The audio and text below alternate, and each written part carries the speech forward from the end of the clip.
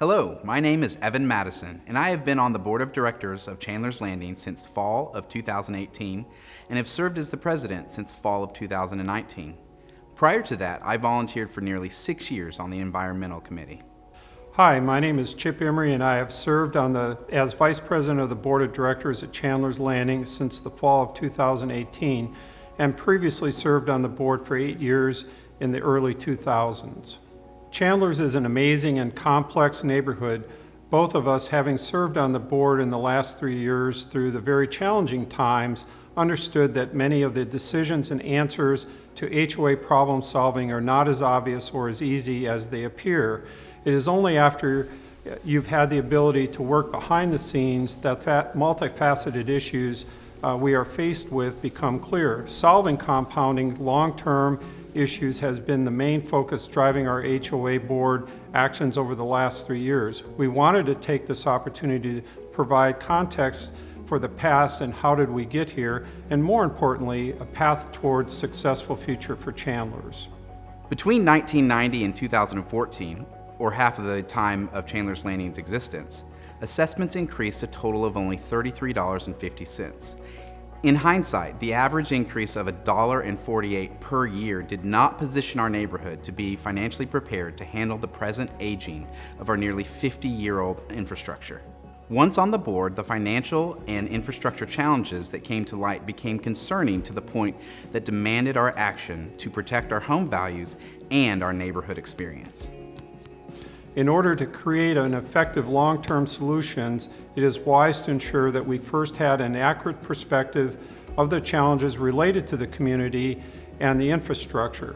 Both these play into greater long-term viability and ultimate success for our neighborhood.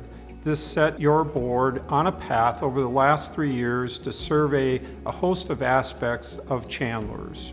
Assessing where we are is an incredibly important step, and it also seemed wise to understand how we got here. Due to my appreciation of context and my background in real estate, I performed 2 studies aimed at increasing our understanding of our present situation. The first was a historic look at our own dues history, which showed 2 long stretches of flat dues, not even factoring for inflation. The second was a survey of other neighborhoods with similar amenities in our MLS area and their respective dues so that we could get a realistic baseline perspective of HOA assessments. The comparable HOA study highlighted 2 significant facts. First, how truly unique Chandlers Landing is. We have lots to be grateful for. There are only 20 HOA neighborhoods out of literally thousands of HOAs with similar amenity sets as ours. Of those 20s, most do not have one of our greatest assets, the lakeside location and waterfront related amenities. The second revelation showed just how far off from our average we are when it comes to our assessments, especially in light of our massive amenity set. The average was $302 a month, with the general range being $250 to $400. Also good to note is that the communities with the closest assessments to ours were significantly further out from city centers. But most of those also included additional MUD taxes or required capital contribution fees when purchasing, such as $4,000 to $8,000. In general, most neighborhoods in the study were 20 to 30 years younger than ours, and therefore they also didn't have the impact of time on their infrastructure that we are presently faced with. In light of this information, and in order to prepare for a successful future, it was clear that our HOA dues needed to be moved to a level that would allow the neighborhood amenities and operations to be properly maintained and to run for years to come. In moving towards these solutions, the increasing value of our homes are also secured, and our neighborhood can compete or at least stay on a path par with comparable neighborhoods in our overall region. That provided the context and set our path of surveying all aspects of our community's needs, past, present, and future needs, such as 20 miles of concrete and asphalt roads, retaining walls, drainage, ponds, a host of other amenities, and more. We also performed the first reserve study in a decade and requested that it have a 30-year future perspective. We now have a much better understanding of where we are, where we have come from, and how to move forward successfully. The purchase and complete renovation of TYC fixes decades of deferred maintenance and provides a competitive advantage unlike any other related to comparable neighborhoods' amenity sets.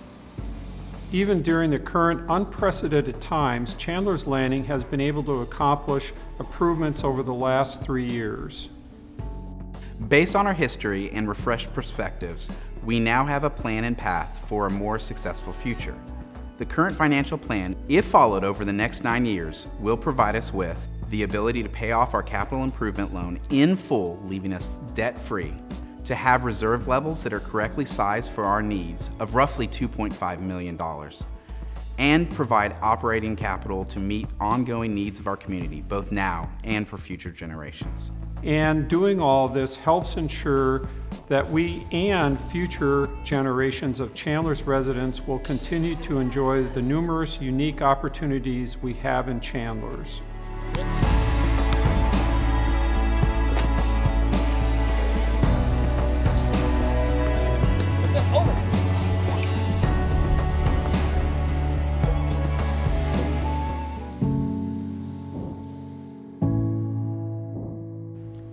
Hey everyone, we appreciate you taking time to watch this video. And we hope you found this update helpful. We'll see you around the neighborhood.